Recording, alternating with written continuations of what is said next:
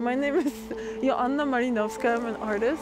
No, my name is C.T. Jasper. That we come from the city of Gdynia, located on the Baltic shore in Poland. And there's an interesting statue that has been removed from its original location. And we are interested in the topic of how, I guess, the monuments are also being an object of kind of revenge for some kind of historical event. So all those kind of aspects are interesting to us, and we are going to bring a statue of Natasha. That was this is kind of like an informal nickname.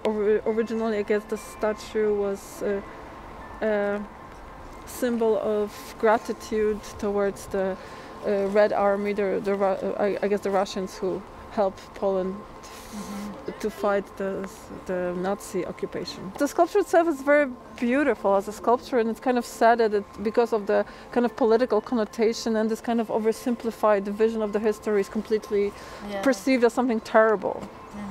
Especially that, you know, it doesn't even represent any historical figure. It's just a symbol. Originally, it was built in 1953. It was like quite important, like a navigation spot.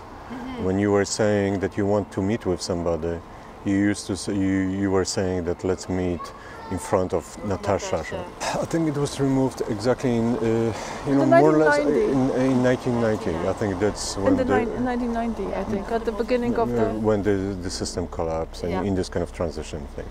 I mean, it was hard to find the statue at first because we thought it was removed like completely and maybe I don't know, destroyed. But no, and there is some kind of sense of decency, and I guess the statue was preserved. It was just undesired in the central location and the context of the new political system, I guess. But what we are also interested in is because it's good to sometimes have a distance, right? Because I have a feeling that like this statue will mean something completely opposite when it's standing here. So I'm wondering how it changes, like when you look at other people's history versus your own.